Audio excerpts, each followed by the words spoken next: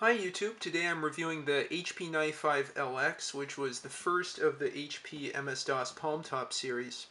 And I'm reviewing this since there aren't all that many reviews in YouTube, and there's some other features of this device that I've recently discovered. So I'll open this up here real quick.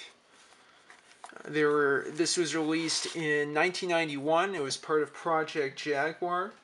And there were two versions of the device released, one with 512K of RAM and then a later version with a full megabyte of RAM, which gives you both 640K of DOS standard memory plus a RAM disk of approximately 360 kilobytes.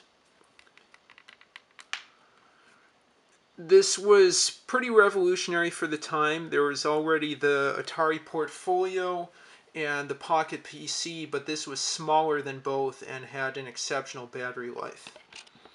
Quickly focus on the device here.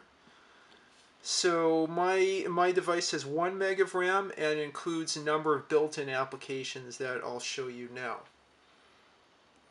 Okay, so all these applications, which you can see in the bottom of the display there, include a filer at left, a communications tool, a appointment keeper, phone directory, memo, Lotus 123, and a great calculator that includes HP's solve feature and can be used as a graphing calculator. All these were included in the standard 1 meg of ROM and were executed in place, which helps save RAM. So that was a great feature there. So I'll step through them one by one now. With a filer, you can go through the C drive, which is the RAM disk.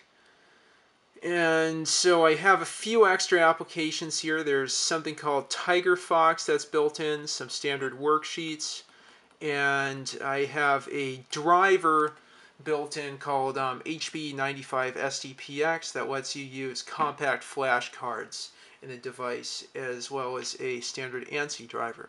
So anyway, this was standard with the device and has nice pop-up menus that were based off Lotus 123, which I'll show you in a bit. That was standard on this model and made it great for business people on the go. The next tool is COM. That's a standard terminal emulator. You can set it up with given baud rates and terminal emulation, great for connecting to BBSs and so forth. Appointment book, different times and days and so on. Phone book, memo, and then Lotus 123. A Lotus 123 spreadsheet that I'll test out here. 5, 6, 7, and then I can get a sum of those. It's at sum,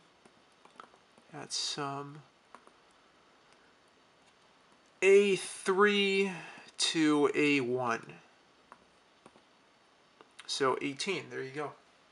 So you can add in formulas and merge cells and so on. I'll quit this. Yes, quit. No worksheet changes, and then quit memo. A quick thing to notice is it leaves up previously opened apps. Phone book, I'll quit that. Appointment book, quit. Datacom, quit. And now I can jump to HP Calc. I can see if I'm able to graph anything. Let me take a look real quick here. Solve y equals x times 2, y equals 2x, F10 graph, and then draw. And yep, so you get a nice graphing calculator that was built into this model as well as the HP 100 and 200LX. So these are the built-in programs. In a later video I'll show you some custom programs I've added in, plus programs I've developed to help with gaming, writing, and programming and so on. But now I just want to give a few more technical details about the machine. And before that, I'll quit from the solver No, I don't want to save the equation list. And I'll get back to that nice front panel business card view and close that up. This device is really an XT compatible machine in your pocket. It has an NEC V20 processor that runs at 5.37 megahertz, just looking here at the Wikipedia page, and that's already a bit faster in clock speed than the 8088 that you'd see in the IBM PC and PCXT. But in addition, the V20 is really a souped up, higher performance 8088 compatible, and it runs approximately 25% faster, or has 25% higher performance and equivalent clock speed compared with that previous processor. It has MS-DOS 3.22 built in. The display is 40 by 16 letters, as you can see here, and it's not compatible with a lot of DOS software because it uses a special graphics mode that's 240 pixels long by 128 pixels high. There were some programs such as HP95LX Tetris that take advantage of that extra mode. So besides that, as you noticed, it has a speaker, and then the other features you can see on the sides. I'll turn this off and then rotate the machine to show those.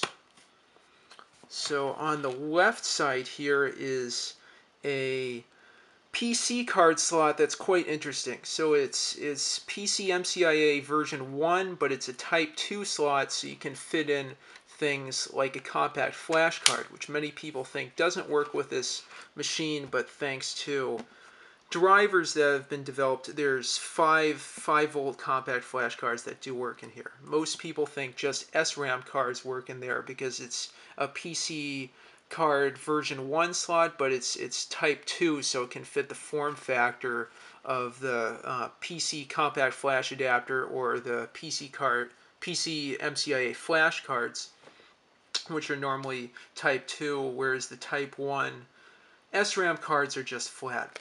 That's the left side. On the right side, there's a few other features that are useful. There's a 4-pin, let me focus here. It's focusing on my hand.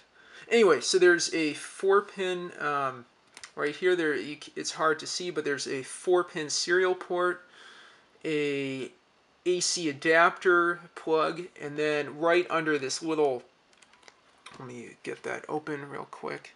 Right under this little slot that I'm pulling out is two things. One is the first on the left is a place for a battery to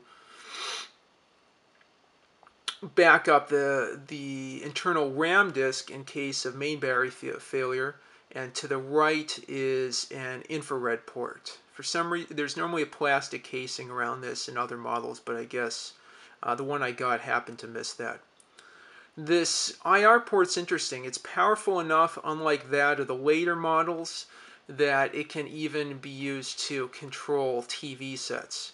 It can transmit information to another HP SIR port at a rate of up to 2400 bips. So that's great for transferring files from one LX to another. Overall, it's a very nice unit. It has a great chiclet keypad, and even though it can't run a ton of MS-DOS programs, anything that works in standard text mode or can have its text window adapted works great, and there's a surprising amount of software that was run to take advantage of the display. In future videos, I'll show several different games that work on this, a chip aid interpreter I've developed, DOS frauds, and a roguelike, among other games, as well as how you can write text in this and things other than the memo pad, which is limited to 64K of RAM, and how I've used terminal emulators to use this as a nice dumb terminal with Linux-powered routers and other devices. And with that, I appreciate your attention, and thank you for watching.